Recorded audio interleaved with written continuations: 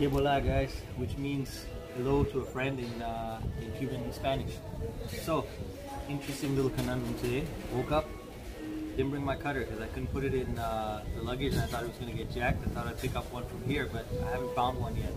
So I'm going to attempt to use a very traditional way to peel the cigar or to prepare it, to cut it. Now Cuban cigars, if you have a look, they have this Epicure Especial. They have a cap right here on the end.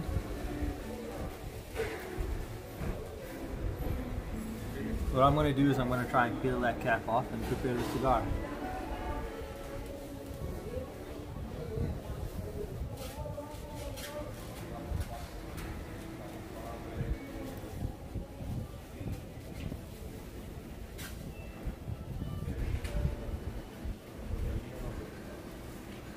See, there's a seam for the cap.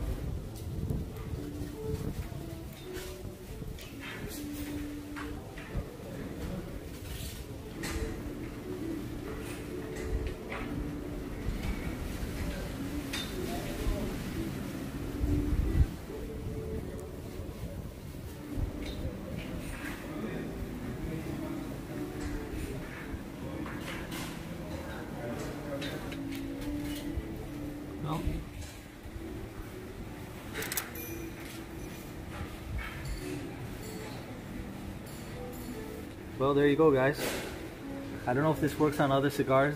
Cuban cigars have a cap system where there's a triple cap on it, and they're going to put it on and wrap the tobacco wrapper around it, so that gives it the ability to do this. You know, sometimes you've seen in the movies the guys just used to, like Arnold Schwarzenegger and those other guys, just bite the cigar, rip it, and spit out the rest and keep going. I think that's just kind of fictitious for movies.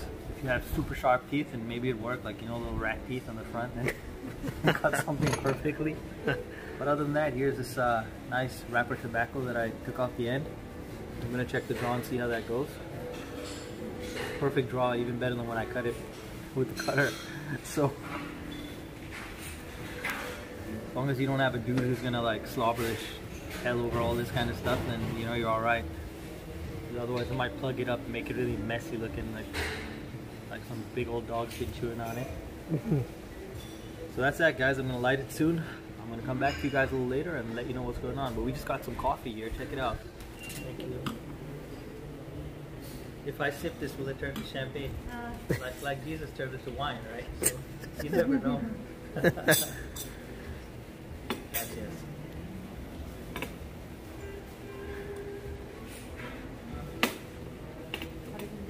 Gracias. Bye. I'm gonna taste this coffee and let you guys know how it is. Cuban coffee is really awesome, by the way. You don't really need anything in it, just some sugar and coffee. You don't need cream or anything. It tastes so good. Pretty damn good. Cheers, guys. Peace. So this is a cigar that earlier I went and showed you guys how to cut it like a master, where I pretty much just pulled off the cap. I thought I've done this review before, but this is from a totally different box. Aged about 2018, middle of the year. It's an Epicure Especial by Hoyo, Monterrey. Very nice wrapper. Very nice size of cigar. I like these. It takes a long time to get to the bitterness at the end, so you get a lot more smoking pleasure. It's about 5.5-ish inches, slightly longer than that, about 52 ring gauge. Very, very nice cigar, as I've said before. This one actually has a lot of spiciness in it. The minute you light it up, you notice there's some spiciness there that you can feel on the tip of the tongue. Nutmeg, cinnamon, other kind of tropical spices. Nice cocoa in there. Smoke output for this one surprisingly is very good. This cigar is notorious for being very tightly packed, and so the draw is usually quite tight. This one might have been because I cut it like a maestro. It has a very open draw. So if you guys are smoking Epicure Especials out there, you might want to use the Cigar Prince technique for cutting the cigar, where you just rip off the cap on the end with your fingernail. Check out the draw on this, guys.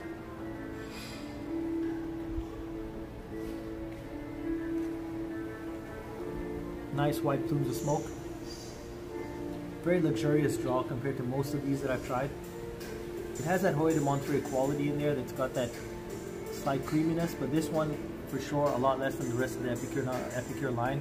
Not as creamy as the Epicure number 2, a little bit more spicy. A little color of the wrapper is pretty dark, and that's why I chose this one compared to most of the ones that I've tried. And so you're getting a flavor that's a little bit more intense.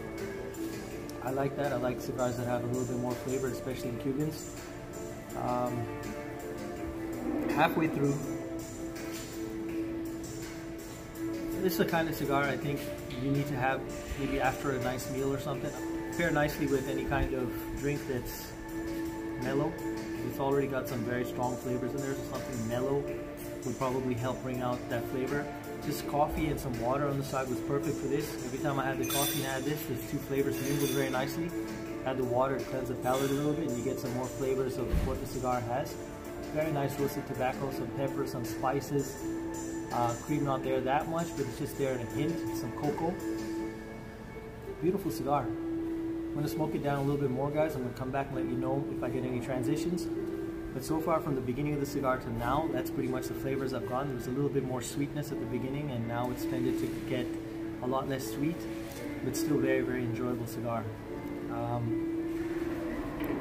Pretty surprised, pretty impressed. Nice way to start off the morning. The weather here has been not beach weather because of the wind. There's a lot of wind and it's quite overcast, but we're hoping that by afternoon it's going to get really nice and sunny, and the clouds. The weather patterns here change very quickly because of where it's located, like right in the Caribbean. So we're hoping to go for a swim. If we manage doing that, I'm going to put it on a video for you guys. You guys can check out the beautiful beach here. Very different from Veradero. The sand is a lot finer. The ocean has a totally different quality. The water seems a little clearer and stuff. Very nice. So I'm going to leave you guys with that. You guys have a great day. Cheers, guys. Peace.